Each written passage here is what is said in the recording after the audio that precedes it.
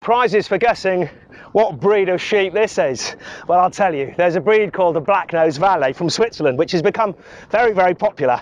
And I bought a couple of rams to put across some of my rare and traditional breeds here. So we tried them on the Cotswold, the Kerry Hill, the Grey-faced Dartmoor, but also the Jacob. And those of you who know your sheep will know the Jacob has this brown and white fleece, and the Jacob fleece has come through, but the thickness and length of the Valais wool, so there's incredible fleece on this animal. But also the Jacob is multi-horned, 2, 4 or sometimes even 6 horns, and this one has got the 4 horns, 1, 2, 3 and one round there, 4. And why did I do it? Really because I thought it'd be interesting to see what they were like, but also the Black-Nosed Valais, when they're pure, are very expensive to buy. So people who wanted interesting sheep to graze their orchards or, you know, be lawnmowers, to have as pets really,